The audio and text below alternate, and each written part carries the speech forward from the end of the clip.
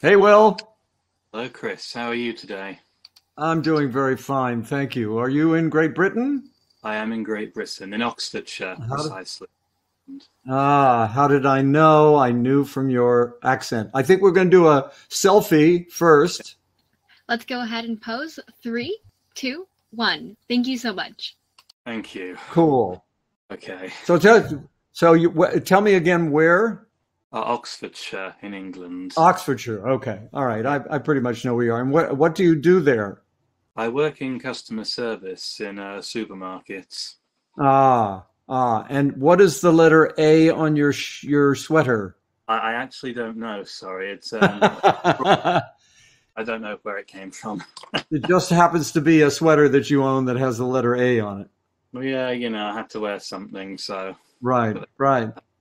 I was going to ask. All right, Yeah, here. sure. I heard about only at the start of this year I've been getting into the Fright Night trend, and I'm grateful I went for it because it was fun to watch the original and the remake. Uh-huh. Apart from Colin Farrell, who were you most impressed with in the remake? I think maybe a combination of Toni Collette, Yeah. who was very present, and she's such a lovely woman, and Imogen, Oh, Imogen, yeah, Imogen Amy. Poots, yeah, That's it. the Yeah. two of them, and of course Anton, Oh, who is no yes. longer with us, sadly.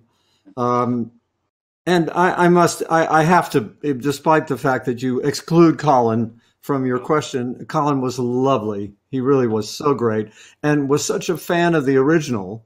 And oh, in a lot of ways was very nervous about doing the movie because he said he and his sister watched that movie like 50 or 60 times when they were younger.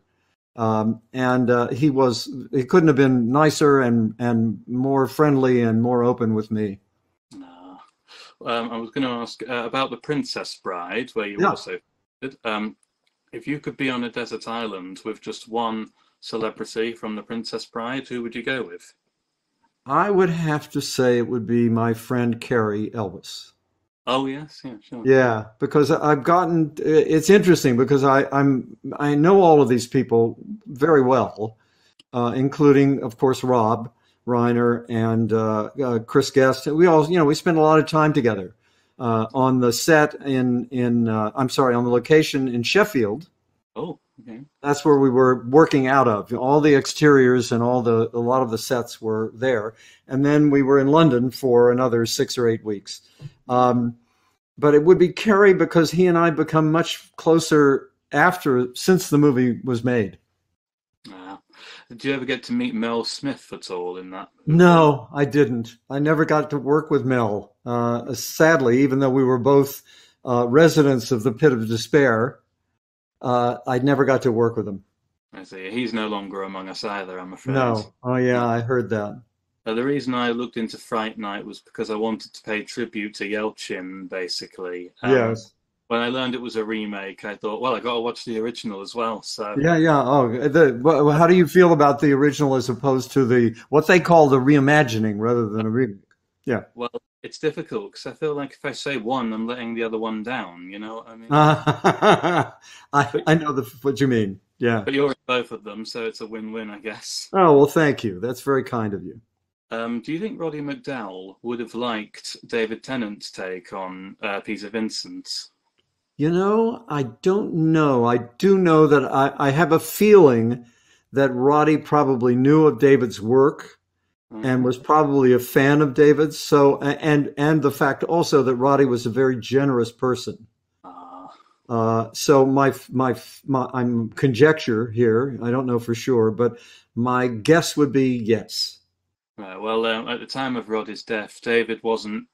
He was famous a little, but not as much as he is now. Basically, Okay. were you a fan of? He Yeah. hadn't been Doctor Who. No, no, no. That was long before. And Yeah, yeah. did you watch Doctor Who before David was in? No, no, I didn't actually.